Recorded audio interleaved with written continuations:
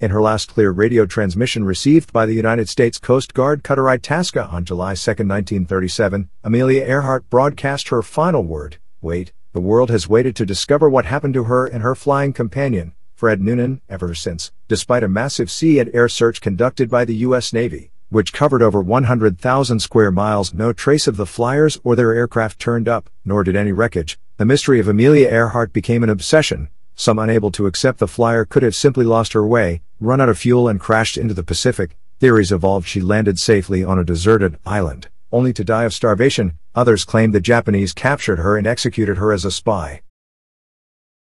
In 2019, several new theories based on archaeological findings, examinations of radio transmissions, and an old photograph created renewed interest in the theory Earhart and Noonan landed safely on an atoll, Nikumaroro, then known as Gardner Island, despite the Navy having overflown Gardner Island within days of Earhart's vanishing, and finding no trace of her or her airplane. Proponents of theory claimed photographic evidence supported their claim. They believed Earhart landed safely on the reef. Within days, tidal motion eventually washed the aircraft down the 10,000-foot slope of the seamount beneath the atoll. The evidence in the photograph, believed to be apart from the aircraft's landing gear, supported their hypothesis. It was enough to interest Dr. Robert Ballard, the man who led the expeditions to find the Titanic, Bismarck, PT-109, and several other lost ships, to join in the investigation. Number 1. Amelia Earhart vanished in 1937. Amelia Earhart, an internationally famous aviation pioneer, celebrity, entrepreneur and writer, disappeared without a trace while on a well-promoted round-the-world flight in 1937.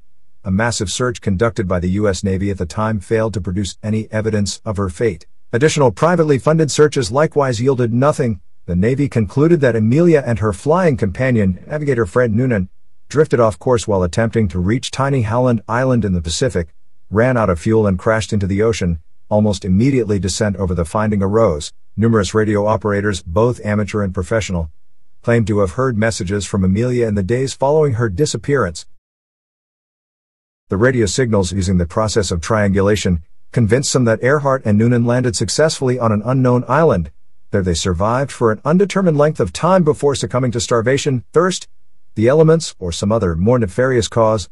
The war in the Pacific pushed aside speculation over Earhart's disappearance for a time. Afterward, reports of veterans of that war seeing Earhart's grave, or overhearing talk of her being in the hands of the Japanese, reinvigorated those determined to discover her fate. Numerous theories emerged, and forensic investigations of human activity began to focus on the tiny atoll of Gardner Island. Known today as Nikumaroro as Amelia's ultimate destination, they began with a photograph taken by a British officer named Eric Bevington. Number 2. A photograph taken in 1937 may have included a part of Amelia's airplane. In October 1937, 3 months after Amelia's disappearance, a surveying party visited Gardner Island for the purpose of exploring settlement sites for possible colonization. They encountered the rusting wreck of a British ship, SS Norwich City, which went aground on the island during a storm in 1929. Survivors of the wreck camped on the island for several days before being recovered. The remains of a campsite were still visible, as were other items, later recovered and for some link to Earhart and Noonan. A British officer with the party, Eric Bevington, snapped a photograph of the reef and the wrecked ship as they departed the island in 1937. They had found no evidence of Earhart, at least they didn't think they had, nor had they been looking for any. When Earhart vanished, she had been attempting to reach Howland Island, where a U.S. Coast Guard cutter, Itasca, had been prepositioned to guide her in. Gardner Island lays some 350 miles to the southeast of Howland, although the U.S. Navy overflew Gardner within days of the disappearance, and reported nothing of significance regarding the lost aviators. Speculation for years grew that she had missed Howland, and completed a forced landing on Gardner Island. Neither the Navy nor the party in which Bevington participated found anything to support the theory, but decades later, examination of the photograph taken by Bevington revealed another object in the water offshore. Modern photographic enhancement led to speculation the object, which has long since vanished, may have been part of an aircraft's undercarriage.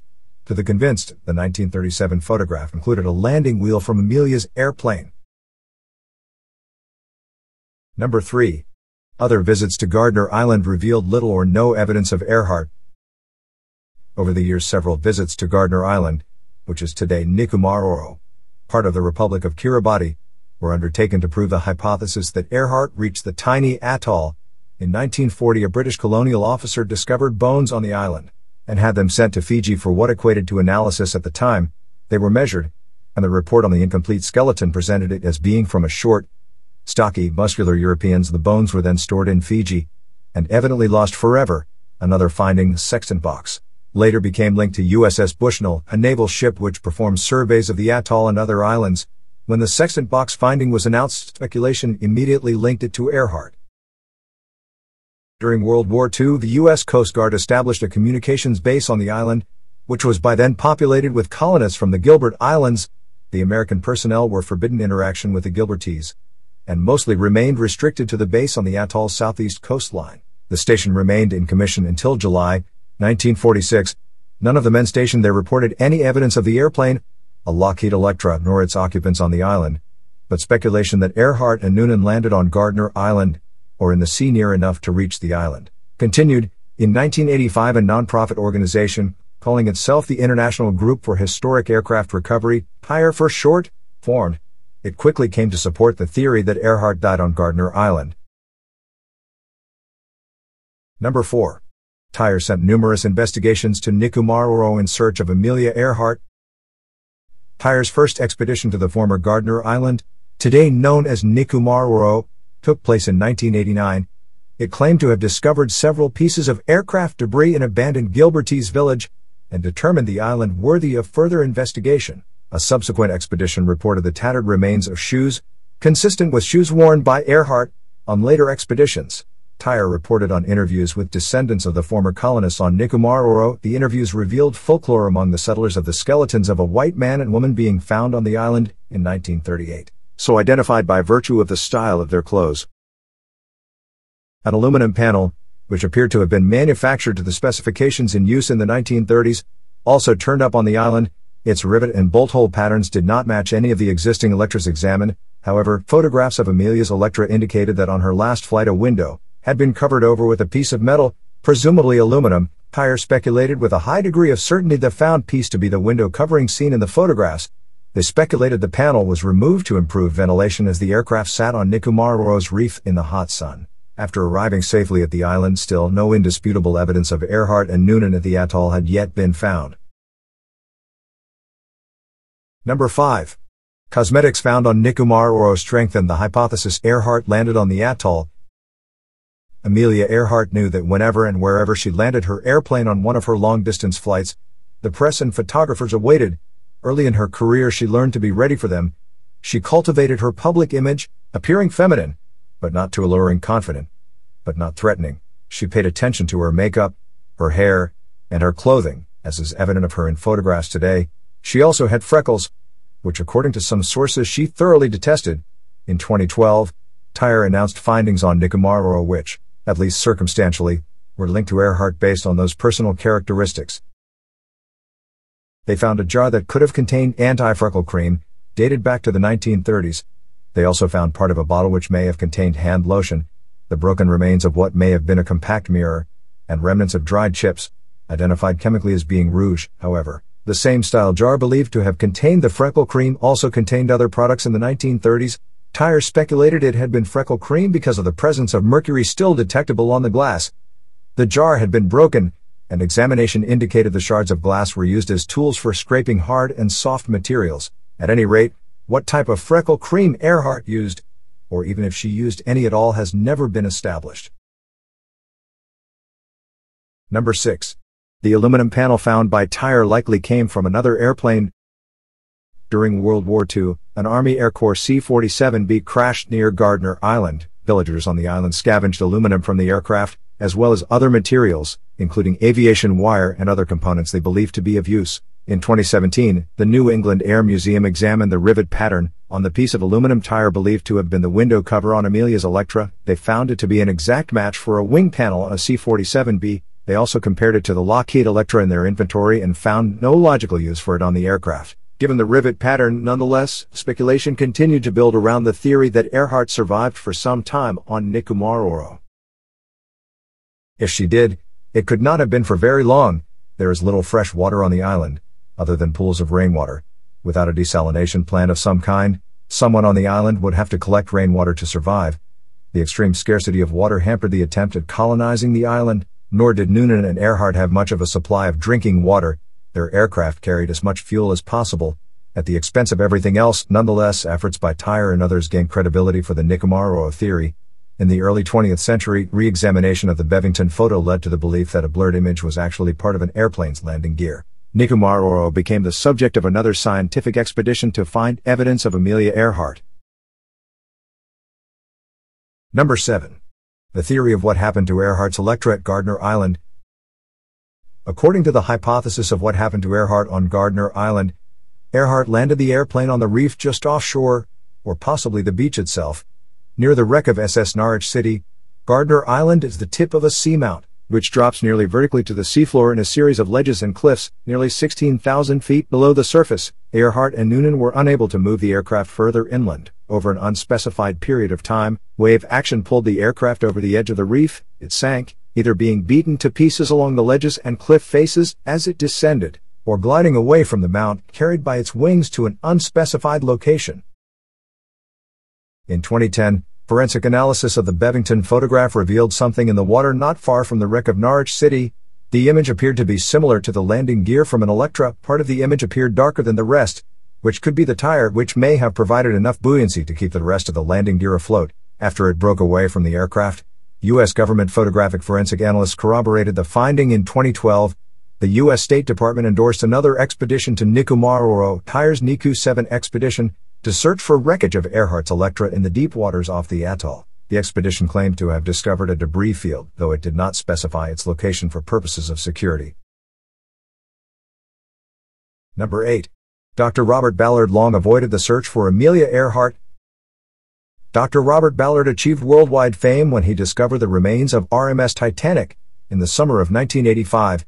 He later enhanced his credentials by locating the wreck of the German battleship Bismarck, and published findings confirming that its crew had scuttled the ship. As had long been claimed by survivors, he located the wreck of USS Yorktown, sunk in the Battle of Midway, the remains of John F. Kennedy's PT-109 in the Solomon Islands, and several of the ships sunk during the naval battles around Guadalcanal. Less well known were his discoveries of ancient ships dating to the late period of the Roman Empire and the Byzantine Empire. Yet Ballard long expressed little interest in the search for Amelia Earhart's lost Electra. For several reasons, the sheer size of the search area alone made the cost of such an expedition prohibitive. There simply was no place to start. The size of the object to be found also presented a daunting challenge. And because of World War II, numerous wrecked aircraft litter the sea bottom of the Pacific Ocean. There were many opportunities to be diverted by other submerged objects, but the revised analysis of the Bevington photograph changed that perspective. If one accepted that the image in the photograph was in fact part of an airplane, a starting point for a search for other remnants was clear. Number 9. The object in the Bevington photograph remained hidden for years. The Bevington photograph was well known among researchers and theorists regarding the fate of Amelia Earhart for decades, yet the object floating in the water was not. The reason for that seeming anomaly is simple.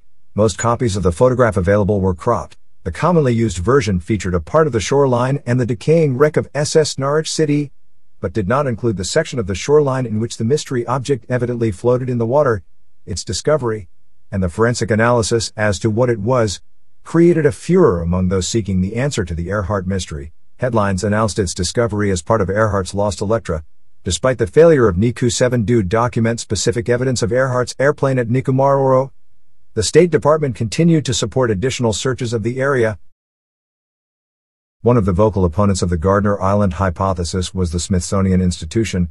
Over the course of many years, the Smithsonian expressed skepticism regarding Tyre's research methods and analysis, including their disregarding facts which contradicted their findings. In an email published in part on their Smithsonian Magazine website, a curator at the National Air and Space Museum wrote, "Our stance, that she went down in the Pacific Ocean in the proximity of Howland Island, is based on facts." Calling Tyre's founder and director Richard Gillespie to account, the curator Dorothy Cochran wrote, "Both myself and senior curator Dr. Tom Crouch have been debunking Gillespie's theory for more than 25 years. Nonetheless, the fervor to locate the remains of Earhart's Electra off Nikumaroro grew steadily as Tyre released more and more discoveries." Number 10. Other theories disagreed with the Gardner Island hypothesis and Tyre. The Smithsonian disagreed with the Gardner Island hypothesis and concurred with the U.S. Navy's 1937 finding. Earhart's Electra crashed into the sea near Howland Island. Several other researchers and organizations disagreed with Tyre as well, but did not agree with the Navy's explanation of the famed aviatrix's fate. Several claimed that anecdotal evidence proved that Earhart had been shot down by the Japanese and held prisoner for a time before being executed for spying. A variant of the theory claims Earhart successfully landed in the Marshall Islands, where the Japanese took her into custody. A photograph found in the National Archives shows a man and woman on a dock, supposedly Earhart and Noonan, according to subscribers to this theory. A more conspiracy-minded group posit Noonan and Earhart were in fact on an information-gathering trip for the U.S. Navy, which explains the support of the Navy and Coast Guard during several legs of their journey. The conspiracists argue that after Earhart and Noonan were executed, President Franklin D. Roosevelt ordered the entire operation covered up, and it has remained a closely guarded secret ever since. Another variant claims Earhart returned to the United States after rescue by U.S. Armed Forces, where she opted to live under an assumed identity for the rest of her life. Variations of these and other hypothetical answers to the mystery of Earhart's fate all leave one part of the mystery unanswered. Where are the remains of Earhart's airplane? Number 11. Exploration vehicle Nautilus offered the opportunity for the most exacting search yet undertaken. When Drive, Robert Ballard discovered the wreck of Titanic in 1985, he had just completed a survey of the wrecks of 2 American nuclear submarines. Having completed those missions, he had little time remaining to explore Titanic. They also had cutting-edge technology for the time available, but by the 21st century somewhat dated. For the search for Amelia's Electra, Ballard and his team had at their disposal exploration vehicle Nautilus, a 211-foot-long vessel equipped for deep-water exploration and surveying. The ship's remote operating vehicles, Hercules and Argus, carried high-definition cameras, with the former carrying remotely operated manipulating and recovery tools. High-precision maneuverability and sonars featured in both ROFs. Nautilus offered the capability of not only finding and photographing artifacts but retrieving them. It also offered high-resolution sonar systems for mapping undersea objects. Hercules could operate at depths beneath 13,000 feet, while its partner, Argus, could descend to below 19,000 feet. In addition to the capabilities of the ship, its equipment, and its crew, Ballard offered extensive experience in undersea searches. The announcement of the finder of Titanic had joined the search for Amelia Earhart at Nikumaroro generated a wave of excitement in the scientific community and among aviation enthusiasts. The search, sponsored by the National Geographic Society, was scheduled for the summer of 2019. News media and websites mirrored the general belief that Earhart's long-lost Electra would soon be found. Number 12. An expedition on Nikumaroro coincided with the underwater search.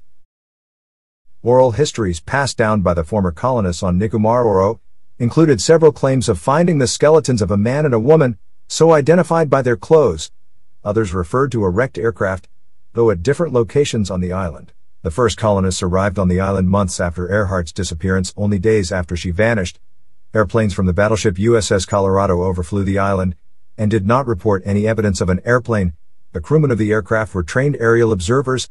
Battleships carried aircraft as scout planes and to observe the fall of shot from the ship's big guns. They would have been unlikely to miss a wrecked airplane or a parked aircraft on the reef. Nonetheless, numerous archaeological expeditions to the island have combed it for human remains and other evidence over the years. Another coincided with the undersea search conducted by Ballard and his team. They searched the areas described through the lore of the former colonists as the site where the skeletons were found. Lost, where they also took soil sample and sent for DNA analysis at Florida laboratory. All of the most recent activity revealed the presence of and generated considerable public attention. It reached a peak as Ballard's expedition prepared to depart in the summer of 2019. Number 13. Nautilus and its ROFs conducted an extensive survey of the island before the search began. The first step upon arrival at Nikumaroro included an extensive survey of the regions to be searched for remnants of Earhart's Electra. Nautilus circumnavigated the atoll several times, using its sonar to map the descending walls of the seamount, as well as the wreckage trail which streamed from the remains of SS Norwich City. A study of the shipwreck's debris trail provided a better understanding of how debris of all types cascaded down the seamount. Besides the ledges and underwater cliffs, they discovered descending chutes which carried debris downward, and captured some of it during its descent. A better understanding of the mount's rock structure and coral also offered a possibility of greater efficiency as they searched for debris. As part of the preparation for a focus search, Nautilus did not rely on its submerged ROVs alone. Aerial drones launched and overflew the reef and atoll, recording patterns of material going over the reef and descending. Divers explored the upper regions of the areas to be searched. Anomalies in sonar returns, caused by the irregularities of the rock ledges and cliffs, were identified, and steps to correct for them developed. Once all was ready, Ballard's team settled in for the search for aircraft parts, or materials which may have come from the Electra, along the face of the submerged mountain. The operations room was the scene for long watches by operators and observers, held 24 hours a day for the duration of the search, much of the time passed by in monotonous images of rocks and ledges, illuminated by the lights of the ROVs. Number 14. The Lost Bones of 1940. 1940 skeletal remnants found on Nikumaroro, then still known as Gardner Island, were sent to Fiji for analysis. The bones were measured, and based on several analysis techniques, including the ratio of arm bones to leg bones, a determination made. According to the forensic experts of the time, they most likely were the remains of a native male, short, stocky, and of indeterminate age. The bones were stored in Fiji, subsequently lost. In 2018, Tyre announced a new finding based on data from a new analysis of the bones, which found they strongly support the conclusion that the Nikumaroro bones belonged to Amelia Earhart. The researchers did not examine the bones to arrive at the conclusion. Instead, they relied on the measurements and analysis conducted on the specimens in 1941. The researchers used more recently developed forensic analysis techniques to counter the findings of their colleague from nearly 7 decades earlier. They determined the skeletal remains must have been Earhart's, since nobody else of the description they created from the data resided on the island at the time. They also used photographic evidence to match the measurements from 1941 to estimates of what would have been Earhart's measurements. As Ballard searched the sea for evidence of Earhart's airplane, archaeologists scoured several sites on Nikumaroro in search of corroborating DNA evidence, which could be linked to relatives of the lost aviatrix. Number 15. There were documented castaways on Nikumaroro. In November 1929, SS Norwich City departed Melbourne, Australia, bound for Honolulu, thence to Vancouver. The 18-year-old vessel had a somewhat checkered history, having collided with the Second Narrows Bridge in Vancouver a year and a half earlier. It carried a crew of 35 men, though no women are documented as being aboard. The ship sailed in ballast, carrying no cargo, on November 29. Having encountered heavy weather, the ship struck the reef around Gardner Island and grounded hard. The crew tried to free the vessel before a fire in the engine room forced them to abandon ship. They worked their way across the reef to dry land. 11 men died during the wreck and their subsequent marooning on Gardner Island. The survivors found shelter in some abandoned structures, erected on the island years before by a coconut planting expedition. 3 crewmen who died in the wreck and its aftermath were buried on Gardner Island by their surviving shipmates. Another 8 men were missing and presumed dead, though whether any of them managed to reach the island on their own is open to speculation. The survivors were rescued after several days, though the ship appeared unsalvageable, and over time gradually lost more and more of its hull to the sea. Several parts were scavenged off the ship for use by colonists in various projects during experiments to settle the island. Number 16. Ballard meticulously searched the area near the wreck of the Norwich City. The Bevington photograph revealed the assumed piece of landing gear several hundred yards distant from the port side of what remained of SS Norwich City. Ballard's 2019 search focused on that area, along the sides of the seamount as it descended to the bottom. They poured over the ledges and cliff, the chutes and ridges, to a depth below 8,000 feet. The chutes were of particular interest since they evidently funneled debris downward. They discovered numerous rock formations, which resembled the item in the enhanced Bevington photograph. So many of them they took to calling them landing gear rocks. The searchers found other items as well, recovered them using Hercules' robotic arm, and brought them aboard Nautilus for examination. They found a hat, lost during the expedition by the ship's navigator. Researchers found a small aluminum disc, which they determined to be the bottom of a soda can. They found a small, shiny, metallic panel, far too flexible to have been part of the skin of an aircraft. Heavier items they expected to locate, such as the aircraft's engines, or its radios, or parts of the landing gear, eluded them. Eventually they searched up to 4 miles out to sea away from the island, in case the Electra glided in the water as it sank. They found no evidence of the airplane. In short, they found nothing which could be connected to Earhart's aircraft, or for that matter, any aircraft. Though they searched for 2 weeks, answers to the Amelia Earhart mystery eluded them. Number 17. The 2019 expedition added to the mystery of Amelia Earhart. A team of cinematographers accompanied the 2019 expedition, documenting it for National Geographic as Expedition Amelia. The 95-minute film depicts the search and presents Amelia's story in detail. The film also depicts the work of the forensic specialists on the island, and an laboratory examination of the skull believed by some to be that of Amelia Earhart. All of the efforts shown in the film produced inconclusive results. Not finding the remains of the Electra, for example, did not prove the aircraft wasn't there, only proved they didn't locate it. Dr. Ballard noted it took 4 attempts to locate the wreck of Titanic before the ship revealed itself, yet no plans have been announced for further searches for the wreckage of Earhart's lost airplane at Nikumaroro. DNA testing of the skull and bone and soil samples recovered from Nikumaroro became the main focus of the search following the expedition of 2019. News coverage following the expedition reported that, if DNA evidence suggests that Earhart had been present on the island, additional searches for the airplane would be undertaken. Ballard also stated his intention to use the time following a contracted mapping expedition to Howland Island in 2021 to search for Earhart's aircraft in the waters there. The 1937 official finding of the U.S. Navy considered she crashed at sea near the island. One reason for that belief is the radio signals received by Itasca were strong enough that crewmen aboard the cutter believed she was nearly within visual range, though no one reported spotting the aircraft. Number 18. Earhart likely lacked the fuel needed to reach Nikumaroro.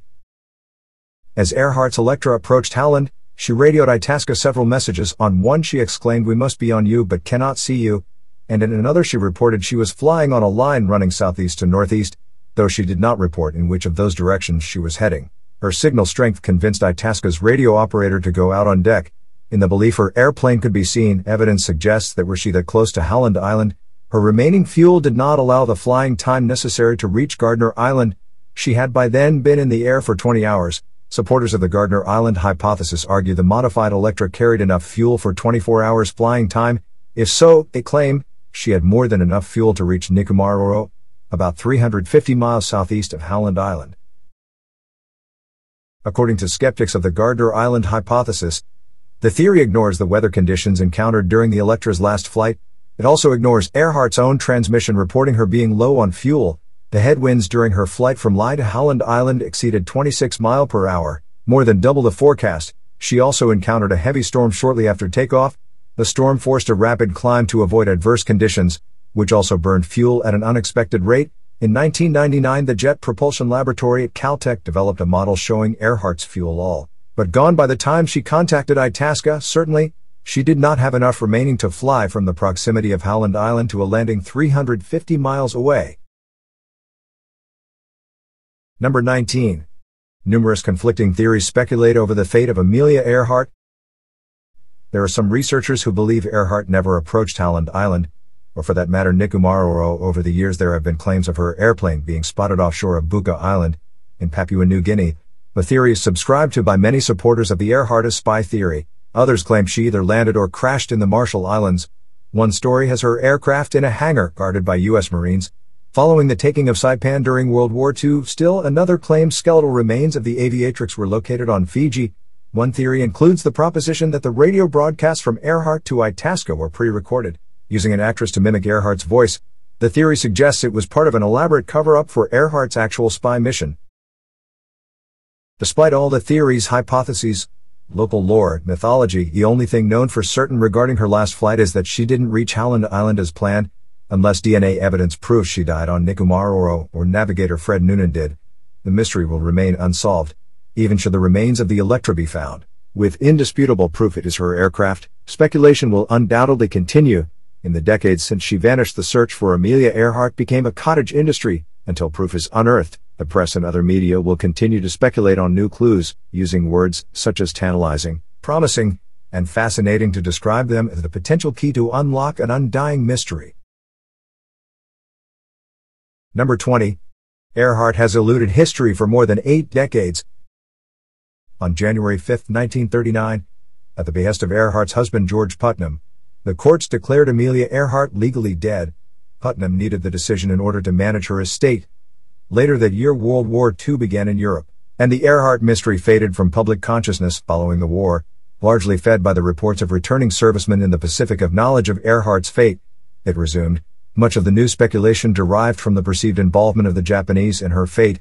In the 1960s, the idea of conspiracies involving shadowy government agencies fed further speculation. Driving them all is a simple refusal to accept the famed aviatrix could have perished because she simply made a mistake. Several researchers, including Robert Ballard, believe the aircraft or the remnants of its wreckage will one day be found, whether it is 18,000 feet below the surface of the Pacific Ocean, or sunk in the silt off a southern Pacific island, is a question still unanswered, even more than 80 years after she vanished. Earhart's name and image are compelling. Numerous companies have licensed her name to support their products, including Apple, Jeep, and Google. No doubt she will remain compelling following the day when it is finally announced the site of her disappearance has been found, and the mystery of her fate solved.